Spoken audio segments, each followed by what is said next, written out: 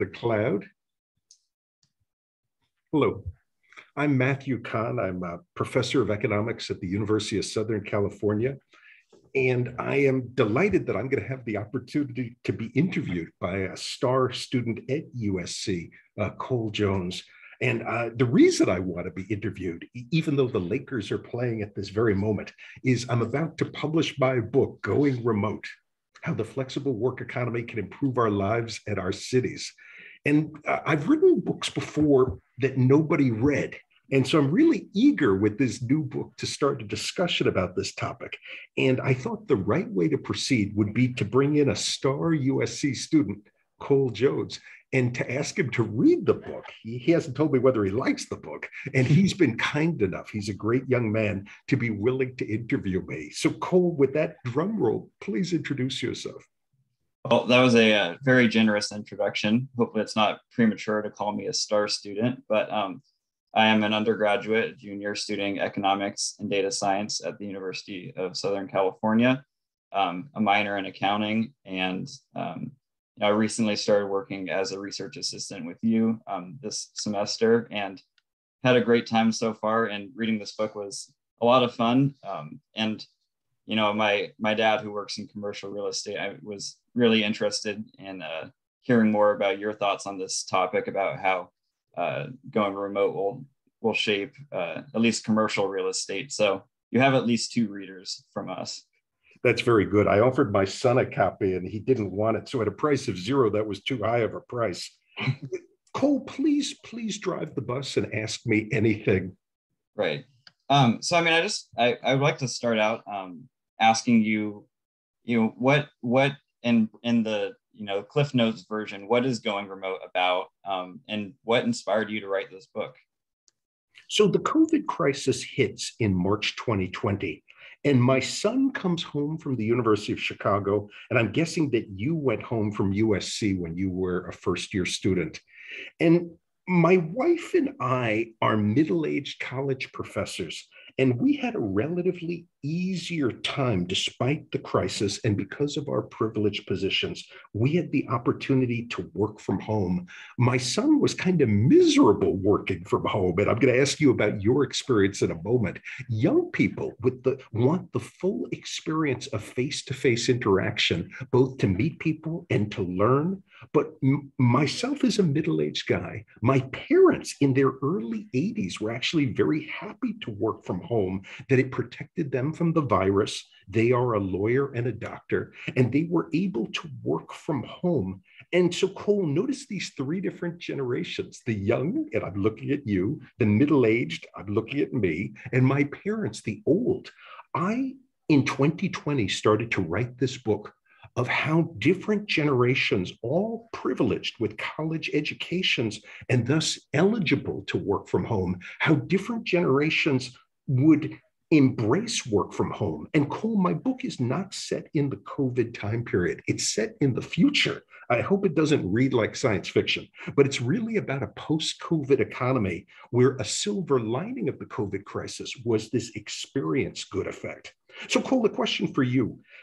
So I talk about Star Wars, and I have a feeling you were born after 1977. Has there ever been an experience good that something you tried and it turned out you liked it more than you would have guessed?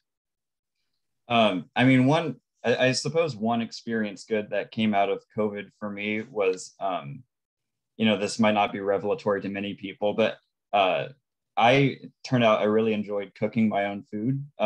Which before COVID-19 was not something, I would pretend like I didn't know how to make things so my mom could make them for me. But now that COVID-19 hit and I'm spending more time in my apartment and, I wasn't able to go out as much, I learned that I really enjoyed cooking and, the fruits of my own labor. So for me, that was an experience good. So let's spend a minute there, because you're an economics major. And when we present microeconomic concepts to young people, we assume that people know their conception of the good life, that they understand their utility function. So did I hear you loud and clear that you learned about yourself because you were forced to, and you learned things about your talents and interests that you perhaps wouldn't have known if we hadn't had this terrible experience? Yeah, that's exactly right. That's I mean, that's what you define as an experience good, is something that you don't know the value of until you experience it, which for me was cooking myself. But I do want to ask you a little bit about the term "the good life," which you use throughout the book. You talk about how everyone has their conception of the good life. And as I was reading it, I was wondering if this was a specific reference. Is there someone who's theorized about the good life? Or just can you briefly explain to me what this means to different people? So I got a C in a philosophy class. And so I think in the back of my mind, I've always aspired to be a better philosopher. And so one of these ancient Greeks, I'm not going to pin it on Plato or Socrates, one of them must have written about the good life. And what I meant by that is there's this caricature of economists that we think that people only care about money, money, money, money. In fact, many of us have more sophisticated desires in this life. We seek to be comfortable. We seek to be healthy. We seek to raise happy children. And among us, we might have different ways of achieving those goals. A vegetarian might have a different vision of the good life than somebody who wants to be very physically fit or who deeply cares about the environment. So in economics, we believe in consumer sovereignty, that each of us has, I'm going to say it, a conception of the good life. Some of us who want to be a professional athlete versus those of us who want to be comfortable and have balance in our lives. What I want my readers, if there are any of them thinking about, is that work from home going forward opens up the possibility of different permutations in our life. An example, Cole, if you love to ski, but you are going to be an investment banker, you would have led this funky life where you might have been in New York City in some high pressure setting doing the investment banking job while trying during rare vacations to get away to some place where you could ski. In a work from home economy, there might be better balance of having this intense job.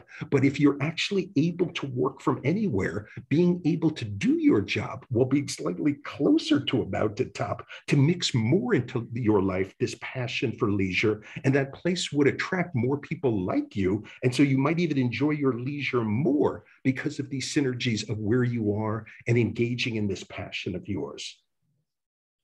And I believe in your book, you sort of summarize this ability as the unbundling of work and where one lives, right? And so that possibility that work from home provides will create all sorts of new opportunities for workers. But something I already alluded to that I want to get more into here is, of course, not every worker is eligible for work from home, but beyond that, even a lot of workers who are eligible for work from home may choose not to or prefer working in person.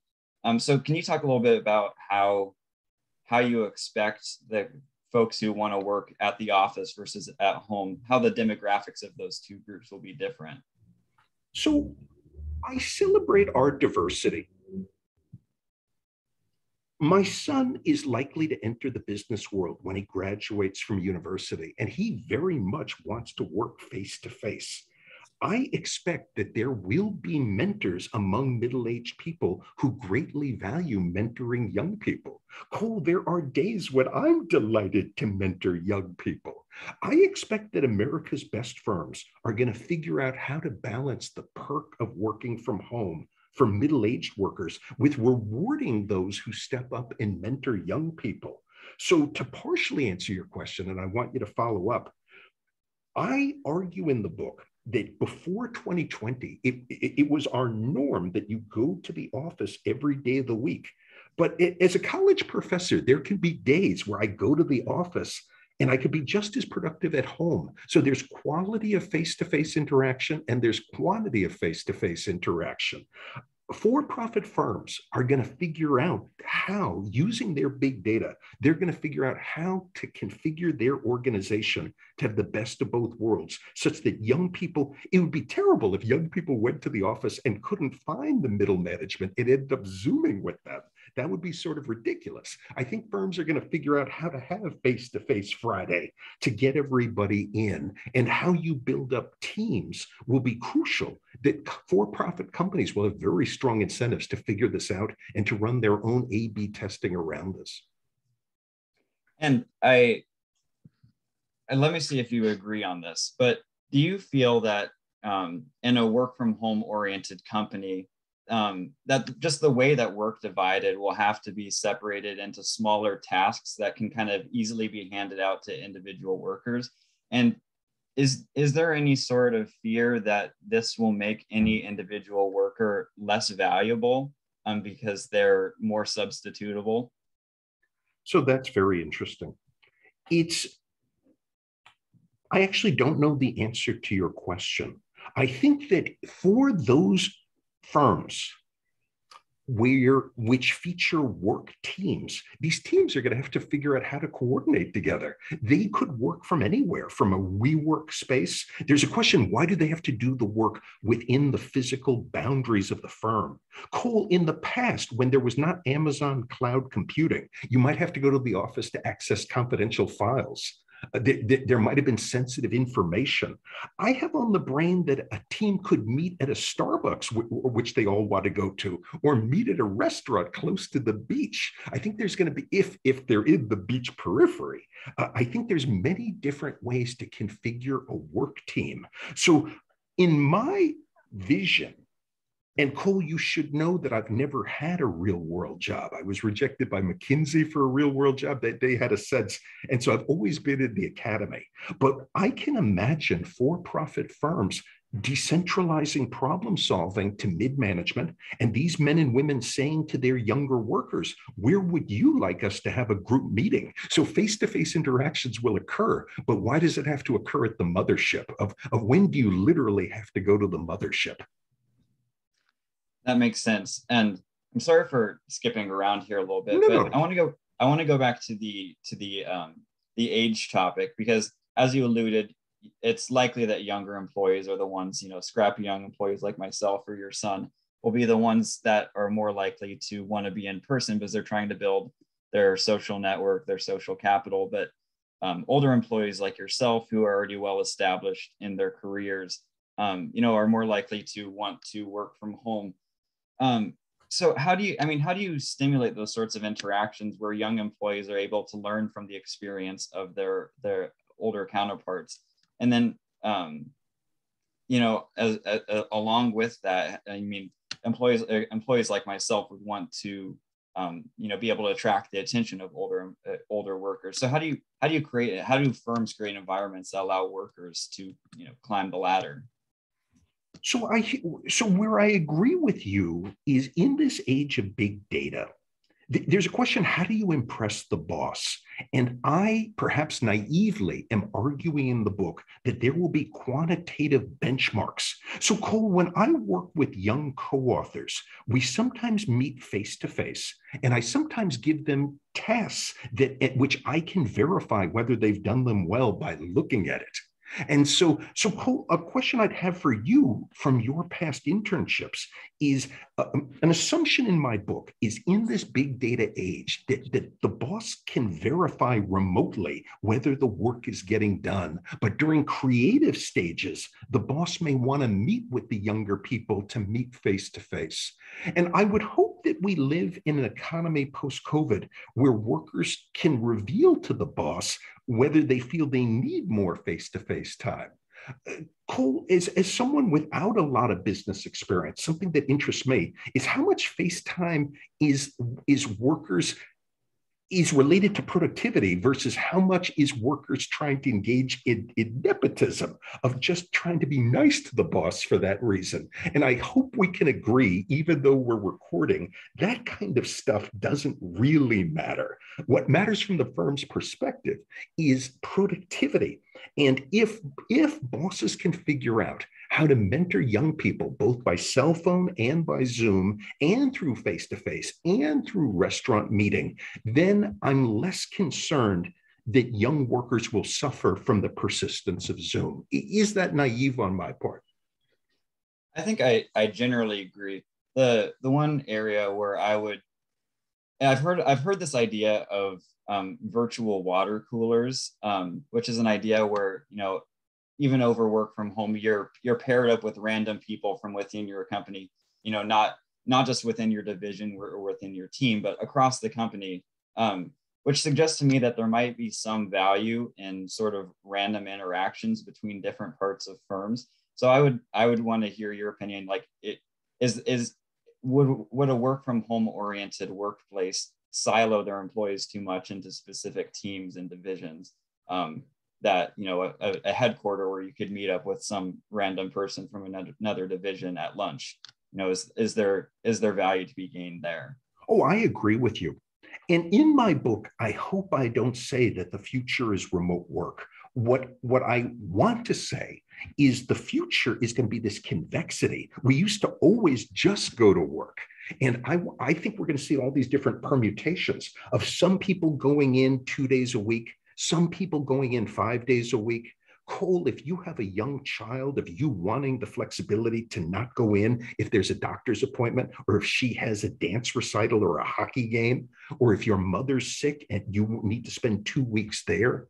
So, what I'm in favor of is firms opening up flexibility for workers. And you're right, keeping an eye on whether the mothership is still a productive place. An example: suppose you run a firm when you're middle-aged and you have half your workers working remotely. You need half as much commercial space. You might demand higher quality space over quantity and get your workers out of their Dilbert cubes and create a workplace with clean air and good coffee, such that you can entice them to come in and such that they're mentally strong and not stressed out when they do come in. So, Cole, what I try to do at USC, if I only go in 3 days a week, I try to be great on those days that I go in. So I'm not a cyborg. I'm not a Terminator. If USC required that I show up 5 days a week to campus, I think I'd be a little bit grumpy. Versus if I, at age 56, show up 2 or 3 days a week, I try to be on my A game and try to be a great guy on the days I'm around.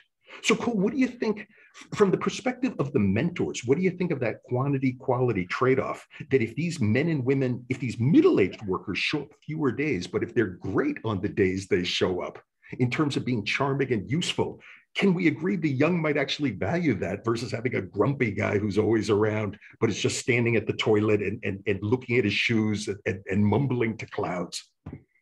I mean, I definitely, from my own anecdotal experience with, this is the first semester where I haven't had any classes on Fridays.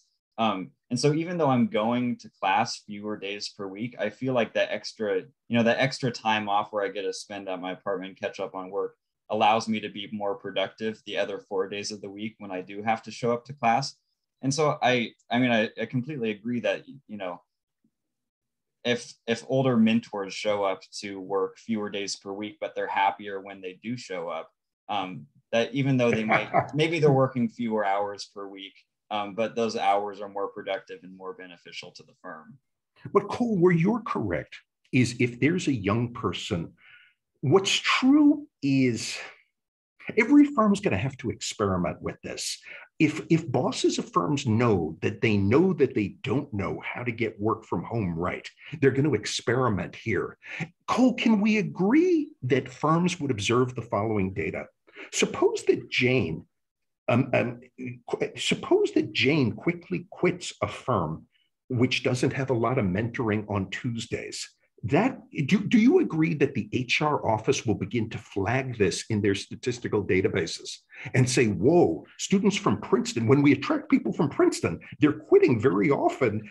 What's going on here? In this big data age, the HR people are going to see this in their matrix. And can we agree, and I conveniently argue this in the book, that firms will use their big data to look for patterns? So if young workers are frustrated with the firm, these firms are going to see this in a freakonomic sense and have incentives to do something about this if they want to retain Princeton graduates. I certainly agree. And I think a lot of this will, you know, obviously the onus isn't on you to figure this out for firms in your book, but a lot of this stuff are questions that will remain unanswered until firms have the data, like you mentioned, and are able to do something with it. So I think we'll see a lot of permutations of what the work from home structure looks like for firms and for workers. And that's something, that time will just have to tell. I want to jump to one question that, you mentioned that both of your parents are elderly, but still working, right? And I think this has happened at the company that my dad works for too, but it seems like there's renewed energy in older people with work from home, especially people reaching their 60s and 70s. Do you see that, or will people extend their careers because of work from home? And, for me, this is concerning if they do, because that, lowers my ability to reach the top of the ladder. So this is a great question. I want to argue this question optimistically and then ask me anything. When I was young, I was a labor economist, and labor economists made the distinction that you're either in the labor force or you're not in the labor force. So many women exit the labor force during times when, if they have young children. You're right that the elderly eventually retire. A theme that I talk about in the book is this sort of convexity of just like with an Uber driver can drive Uber just a few hours a day. If you can be a work from home worker, you can avoid the fixed cost of commuting, and you can work on your own terms on either on a platform like Upwork, or if you're known by a firm, if you're a lawyer, rather than retiring, you could work a few hours a week on your own terms on briefs. And so, Cole, there's two ways to think about this. One way is we have these established workers, young workers in their 30s thinking of starting a family, older workers like my parents in their 70s and 80s. And to some degree, once people have trained and acquired the human capital, it's terrific if they can continue to use this human capital. Cole, I want to say something interesting and controversial. You suggested, and I hope you're wrong for your own sake and society's sake, of almost a Squid Game, that if my father doesn't retire, that this puts pressure on you. I hope we don't live in that economy, but you might be right. A complementary story would be the following. If an economy keeps more of its women in the workforce because the work from home option is available, and if an economy keeps its elderly in the workforce, are there situations where that accelerates economic growth and increases economic opportunity for young people? So, Cole, there's something you don't know about me. I flunked out of macroeconomics at the University of Chicago, but there is a view in macroeconomics, like in the Japanese economy. It's been argued in Japan that if more women participated in the labor force, that this would increase macroeconomic growth and increase economic opportunities for young people. So, Cole, I'll let you speak in a moment, but a hypothesis is that America's economy would be stronger if work from home allows our elderly to work more, allows more women and people caring for young children to participate on a part-time basis.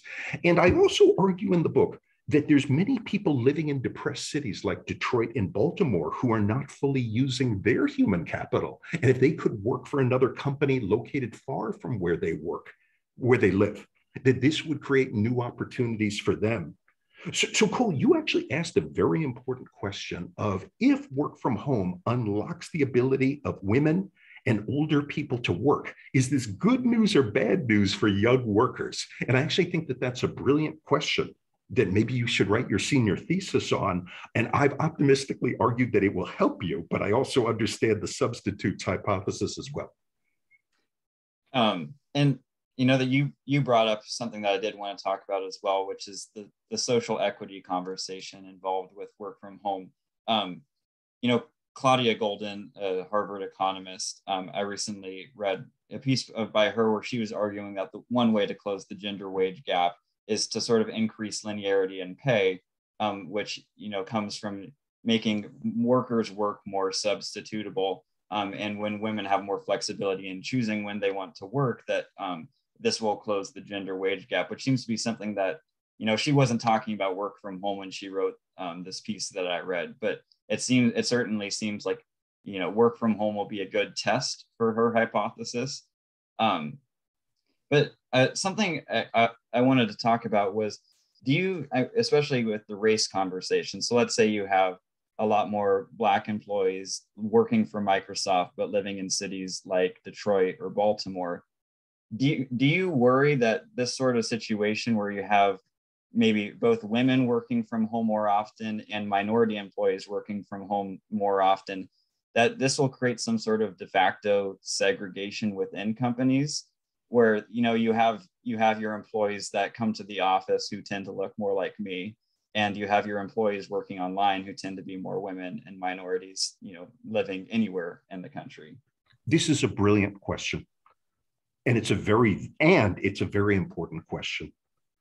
Cole, let me sketch out an answer, an optimistic answer. As you know, I'm an endless optimist. My mother says to me, Matthew, no magical thinking. Let's think through your brilliant and crucial question. As an economist, I always think by opportunity cost. In 2019, African Americans were underrepresented in tech, as were women. Tech has been clustered in places like Silicon Valley, Portland, Seattle, Boston. In such cities, there are relatively few African Americans living in such cities.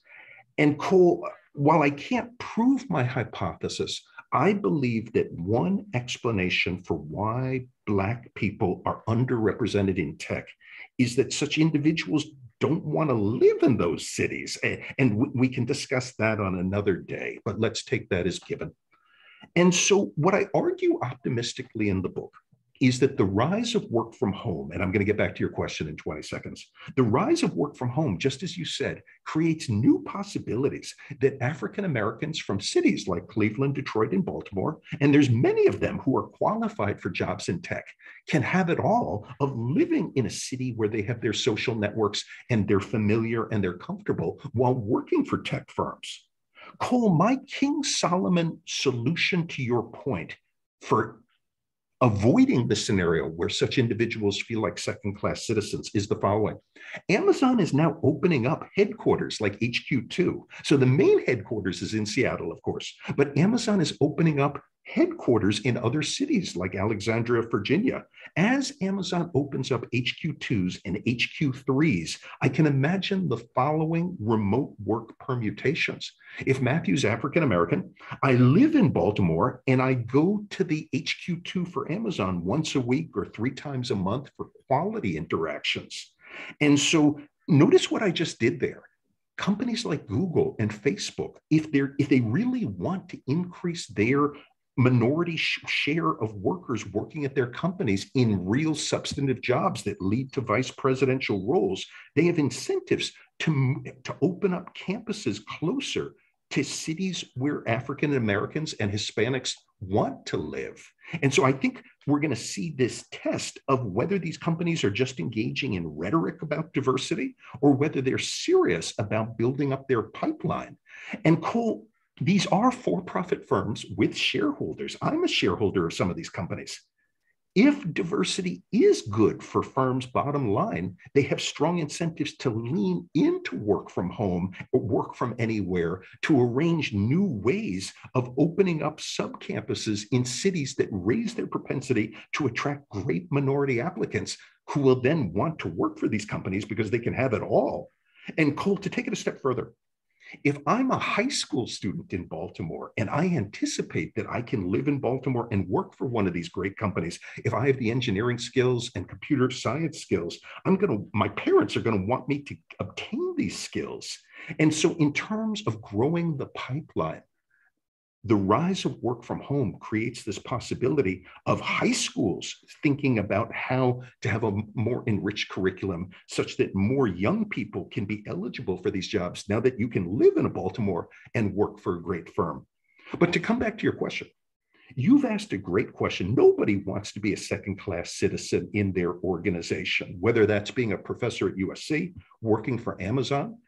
If these companies are serious about growing their pipeline, they will take your question very seriously, and they'll speak to these workers of whether they feel that they are second-class citizens. Because if they feel that way, they're going to quit these companies, and these companies are going to have a retention issue, and that's not going to help them.